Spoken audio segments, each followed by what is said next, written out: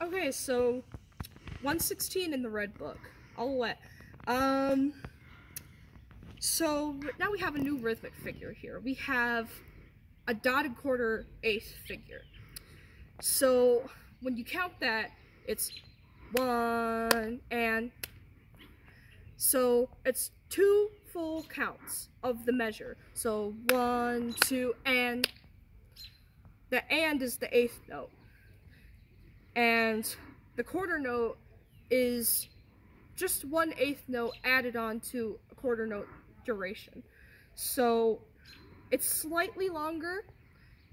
Just feel the pulse, feel the ands, feel the subdivisions. So 1 and 2 and 3. And it's all slurred, so make sure you're slurring. It's piano in the beginning. There is one part where it is forte. Don't punch it. There's some accents. Don't overdo it. There is also a DCL fine. So again, you play to the end of the lines and then you go back to beginning and play until you see fine. So let's play, see how it sounds.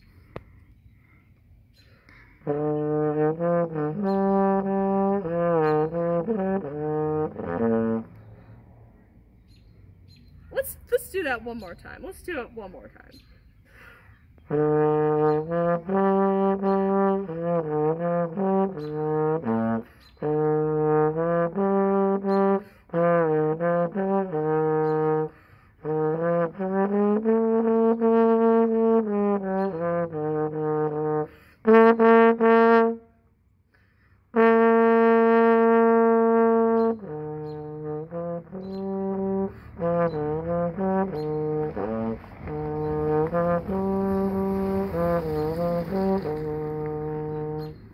Okay, that's that one.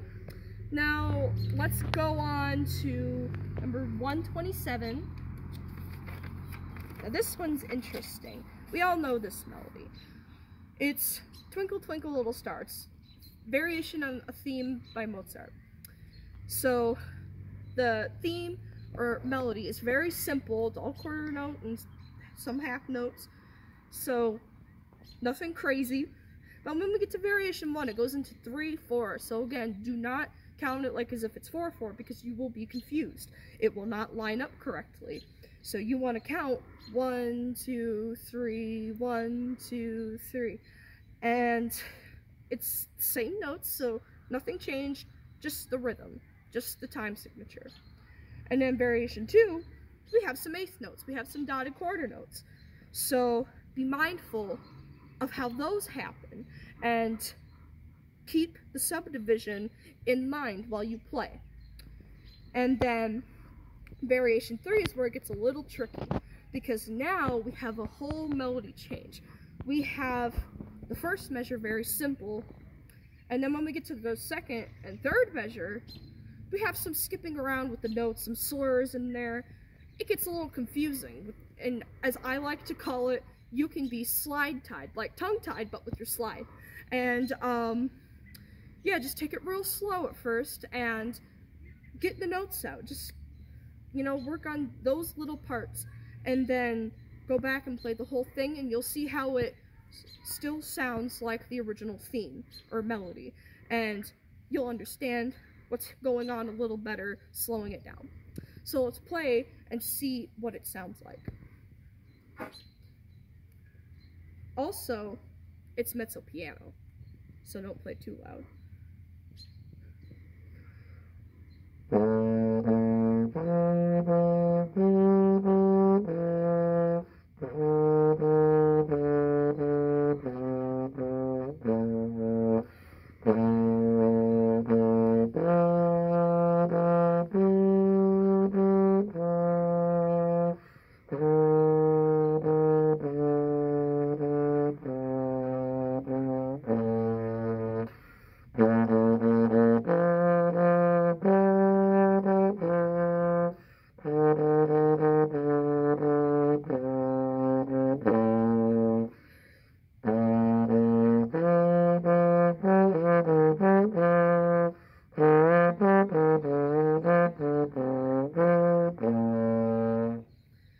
that. And now let's do 133. So this one, 3/4, there's a pickup note. It starts out forte. And then at the end of measure 4 was mezzo forte, so you get a little bit quieter. And then at the end of measure 8, it's piano, so you're gonna be real quiet. And then when we get to measure 12, there's a crescendo, and it goes into forte. Now you don't want to immediately go forte. You don't want to be too loud, too fast. You want to gradually work your way up to that volume. Also, there are accents. Don't punch, just a little bit of weight. There's slurs, so make sure you're using proper articulation for that. And it is allegro, so maybe slow it down before you go and play it to make sure that you can play it and work up your tempo. So let's hear it.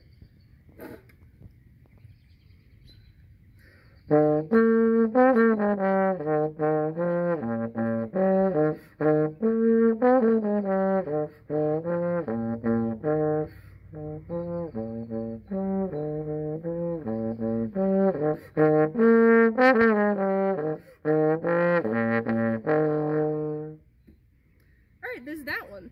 Now let's do an E flat major scale. And